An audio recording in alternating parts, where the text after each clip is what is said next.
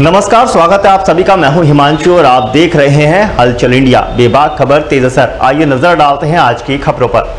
शामली में मकान के अंदर सो रही मां बेटी के ऊपर भर भराकर छत गिर गई, जिसमें मां की मौत हो गई तो वहीं बेटी गंभीर रूप से घायल हो गई। पुलिस ने महिला का शव का पंचनामा भरकर पोस्टमार्टम के लिए भिजवा दिया है। दरअसल पूरा मामला जनपद शामली की तहसील क्षेत्र के गाँव पांथुपुरा का है, जहाँ पर बीती रात करीब 1 बजे मकान की छत अचानक भर भरा कर गिर गई। मकान के अंदर सो रही मां बेटी मलबे के नीचे दब गई, जिसमें मां की मौके पर ही मौत हो गई तो वहीं बेटी गंभीर रूप से घायल हो गई। आपको बता दें, शामली के पांथुपुरा निवासी 50 वर्षीय विधवा शिक्षा पत्नी महक सिंह अपनी बेटी रूपा के साथ मकान में सो रही थी। रात में तेज बरसात होने के कारण अचानक मकान की छत भर भरा कर गिर गई, जिसके नीचे दबने से शिक्षा की मौत हो गई तो वहीं रूपा गंभीर रूप से घायल हो गई। जिसके बाद मामले की सूचना मिलते हुए जिलाधिकारी ऊन विजय शंकर ने गाँव में पहुंचकर घायल बेटी को सांत्वना देते हुए आर्थिक सहायता दिलाने का भरोसा दिया। मौके पर पहुंची चौसाना पुलिस ने शव का पंचनामा भरकर पोस्टमार्टम के लिए भिजवा दिया। हादसे के बाद रूपा के दिल पर गमों का पहाड़ टूट पड़ा है और अब रूपा अकेली है। रूपा के पिता की बीमारी के चलते 2 साल पहले ही मृत्यु हुई थी, जिसके बाद अब दोनों माँ बेटी मेहनत मजदूरी कर गुजर बसर कर रहे थे। ये 1-1:30 बजे से करीब हुई है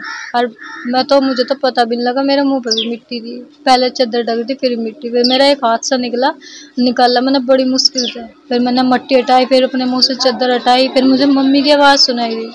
मम्मी मेरा नाम चिल्लाती रही, मैं बोलती रही, उसे सुनाई नहीं दिया बिल्कुल भी। फिर मैं थोड़ी देर बाद फोन किकर उठा गया, मैंने कॉल करी भाई को और ताऊ के लड़के को, और जब जाकर फोन मिलाया इतने ही आया, इतने मम्मी की आवाज बंद हो गई। आज मेरे गांव में एक हादसा हो गया रात 12 बजे, यानी कि वाल्मीकि समाज है और उसकी लड़की और उसकी माताजी, अपने परिवार में केवल 2 ही व्यक्ति हैं।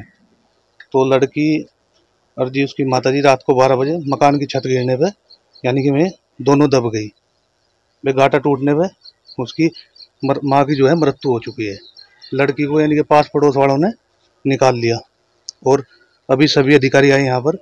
भाई अपने एसडीएम साहब आए, बीडीओ साहब आए, भाई चौकी प्रभारी, हमारे एसएचओ साहब, सभी ने यानी कि पूरा आश्वासन, सभी ने पूरा आश्वासन ये दिया। कभी कोई मकान के आवास की मांग की गई? जी नहीं, मकान ही कोई सर्वे सूची में जी नहीं, इनका सर्वे सूची में कोई नाम नहीं है। वक्त हो चला है आपसे विदा लेने का। कल फिर होंगे हाजिर कुछ नई और ताज़ा खबरों के साथ। तब तक के लिए दीजिए हमें इजाजत। नमस्कार। देखते रहिए हलचल इंडिया। बेबाक खबर तेज असर।